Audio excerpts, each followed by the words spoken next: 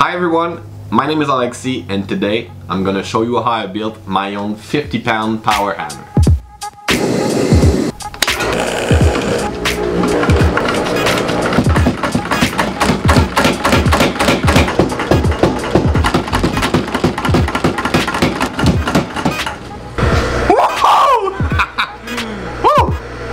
So this video is the second of a 3-part series where I'm gonna show you how I build this machine.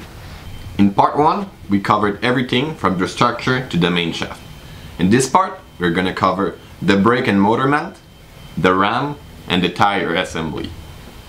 If you want to follow along and build a hammer for yourself, we have the plans available for you in the description below. On that, let's continue the build. Now that the DuPont linkage and the main shaft assembly are finished, we can go on and make the brake and motor mount assembly.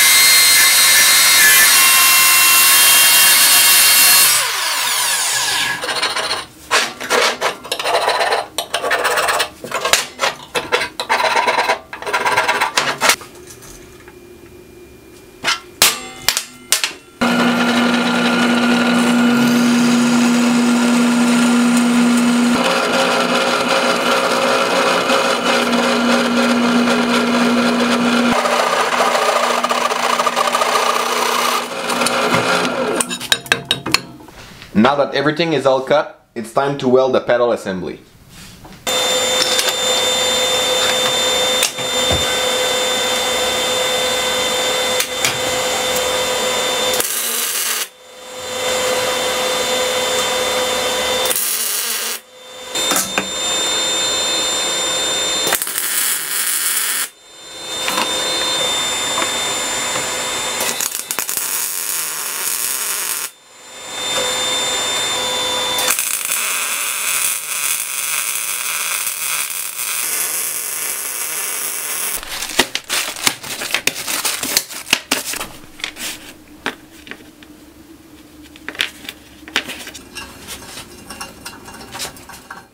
So this hardware is what links the pedal assembly to the motor mount.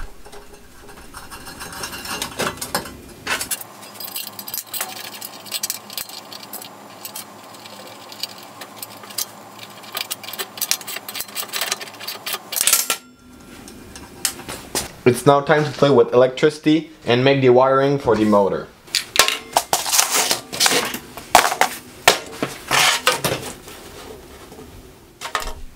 It's now time to play with electricity.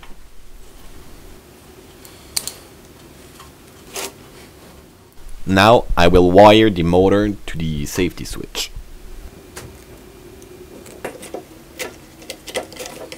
In a build like this, it's super important to have a safety switch that can rapidly shut off the current if you need to.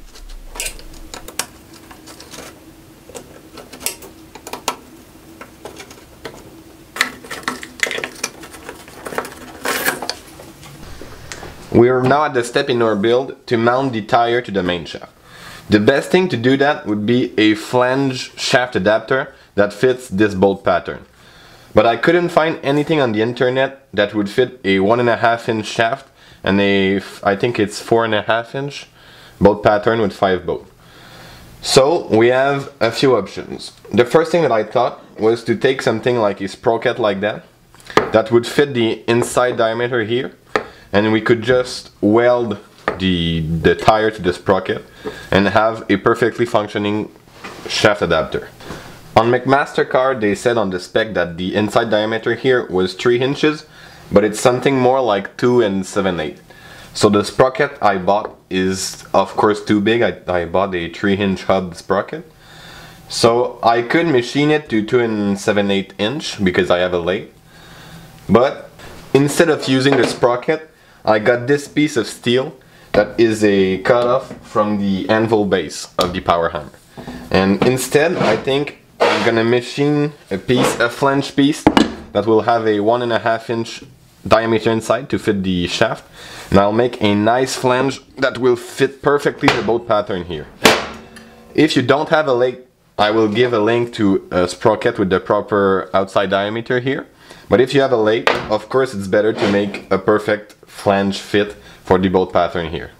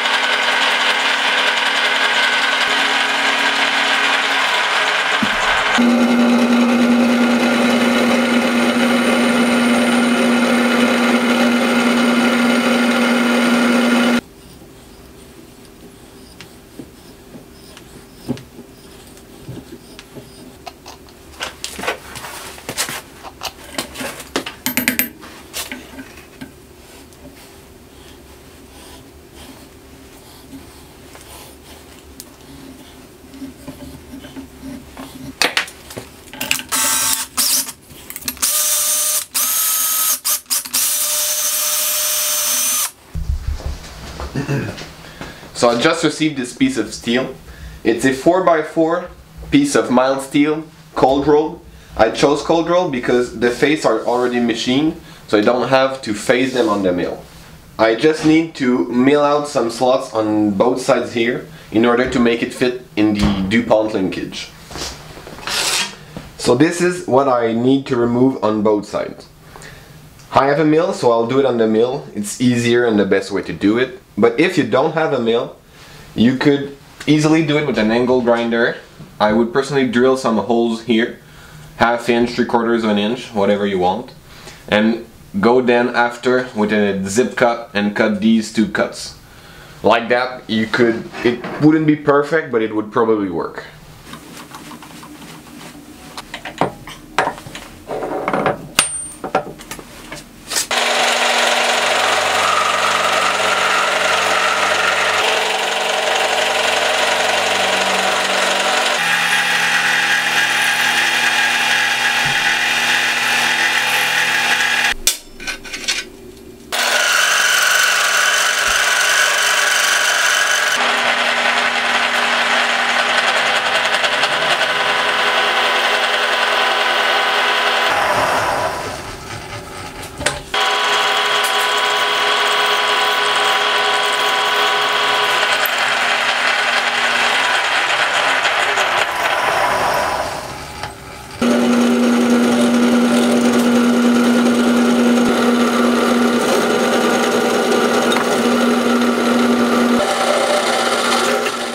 At this point, I'm drilling holes on the lower face of the ram to be able to mount the upper die.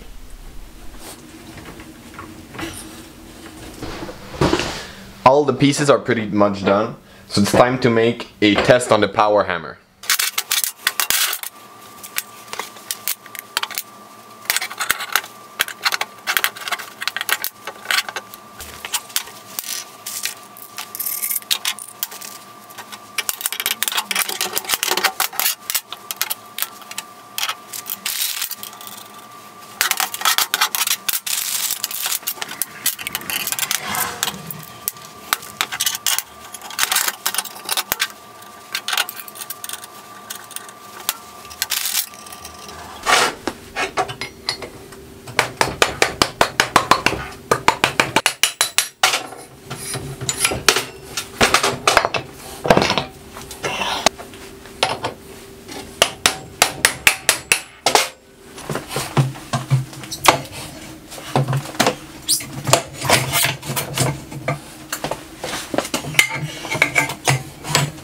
So I was testing out the hammer by rotating with my bare hands, and a little issue happened with the ram guide.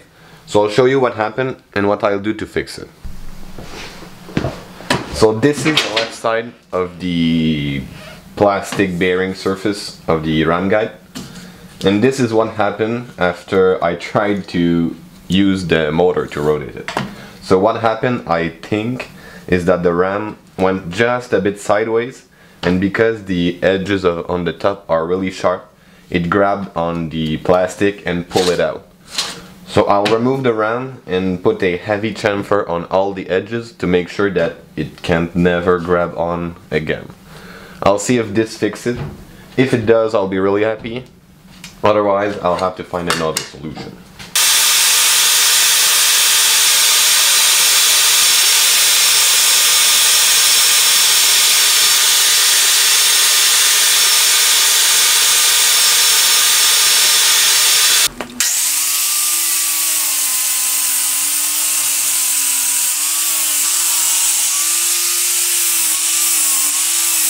I now have a heavy radius all over the edges, so it should work a lot better.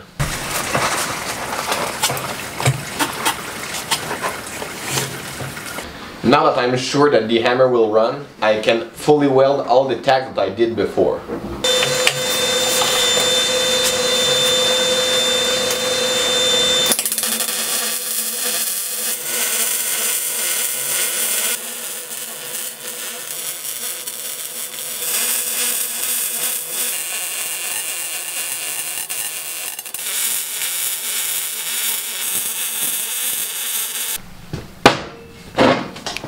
Now that the hammer is pretty much running, it's time to make the dies.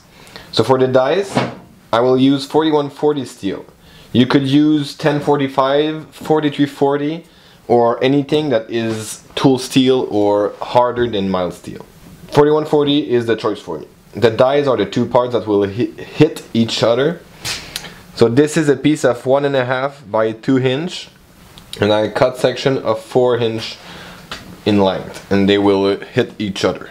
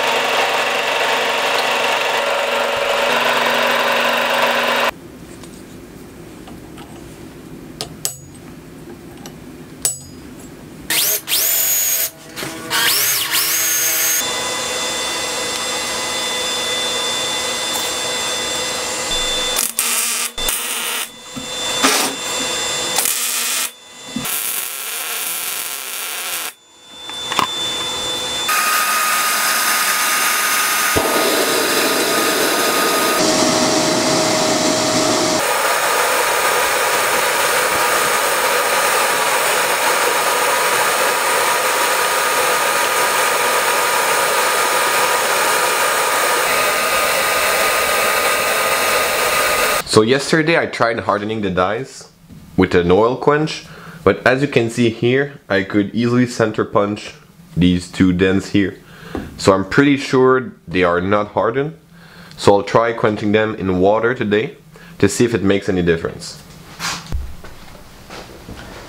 So the water quench did work. It's now hardened and I just surfaced the top here. They are now ready to be installed on the power hammer. So this is it for part 2. If you want to see the next video, you can click over here. The plans are for sale in the description below.